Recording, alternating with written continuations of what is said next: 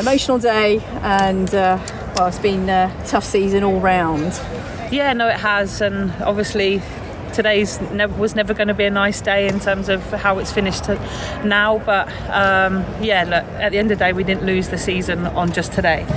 We've lost it across the season. The league doesn't lie, but when you're trying to compete with the teams that are in and around us at the minute, it was always going to get harder and harder every season, especially when you haven't had the investment to be able to keep up with those teams. So look, we are where we are now. It will hurt, especially for someone like myself who's been here for so long. But yeah, it's just a case of, we've got to reset, rebuild and go again. I'm sorry, I've done it again. We'll just take it. I'm sorry, my fault. I was fine. Sorry, I've kind of done this to you. Gosh. Over the next few weeks, so you've got some personal element. I'm not sure if that's going to set you off more than that. Yeah, of course. Obviously, it's probably time to start thinking about her, if I'm honest. Luckily, I've only just had to carry her. So, but yeah, look, that is personally right now, that is what my focus on. Family, and obviously bringing this one into the world and hoping that she's healthy. We've spoken to you so many times, and we support you all every step of the way. You know that. What I love about Reading Football Club as a whole, though, never say die attitude with the men's game, the women's game, and you saw that, didn't you, throughout the whole season, especially over the last few weeks, I'm sure.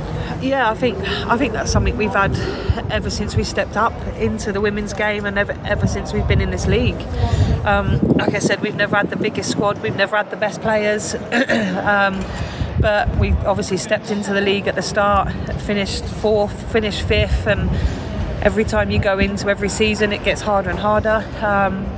So yeah, look, I think we've always shown that we have that fight, and I think every manager you speak to would always say that Reading was always one of their toughest games of the season. So yeah, look, it's definitely, we still have that attitude. I've got a staff group that are magnificent, that fight every day and go above and beyond to make sure that the players have everything that they need. But for us now, it's just, we need to, obviously this will hurt for some time, but we need to make sure now that we rest, recover, and we rebuild. Have you thought about your future at all, or is it not the time for that at all? But dare I ask, I'm sure a few people may have asked you that today. Yeah, no.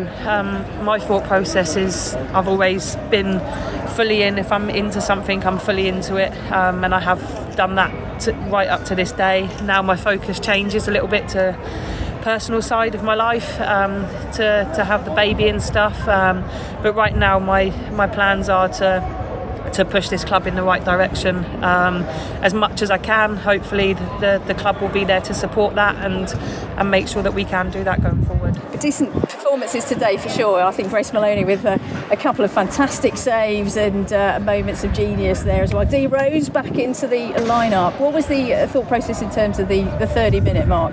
She was only allowed to play 30 minutes. Okay.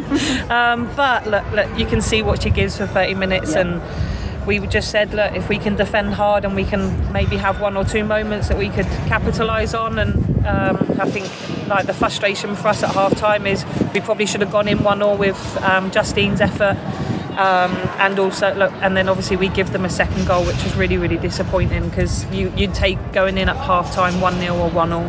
Because it gives you got half a chance to get back into the game. So I think we gave ourselves a good account of ourselves today.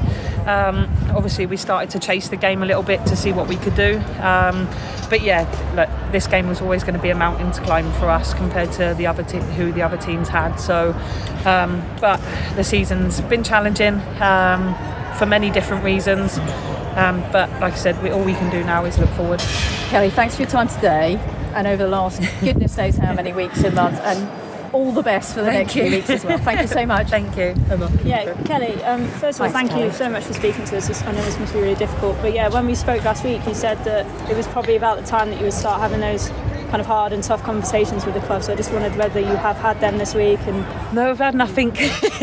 Within a week, I've had no conversations with the club.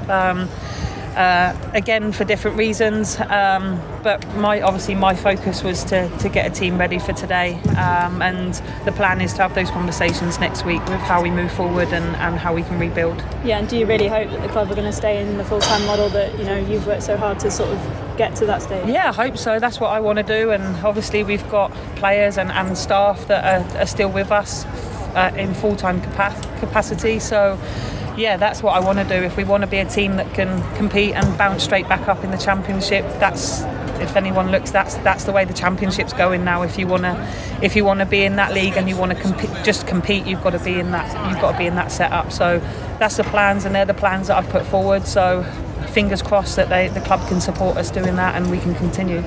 Thanks, Kelly, does it make it obviously tougher because it's been a hard season for the club on the men's and women's side? Does that make it tougher all around for you guys as well? Yeah, a little bit. Obviously, it's been hard. We're all on the same base, so that's hard for us in terms of obviously they're going through the kind of the same thing. It's just crazy that we've managed to bring it to the final day of the season somehow.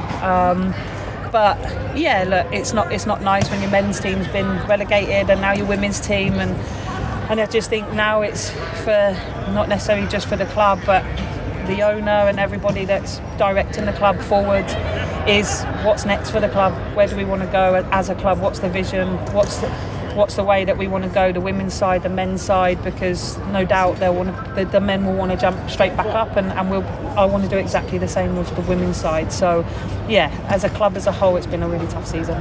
And do you know about any impact that the club being relegated from the Championship to League One? Does that have any impact on the women's side? As far as I'm aware, not right now. Like I said, I've had no conversations with the club to kind of know what direction that we're heading in. Obviously I've put my plans forward and budgets and stuff, and it's just I've got a meeting hopefully this week that we can sit down and have those discussions to decide which way forward that we go with the club. Thanks, Kat. No.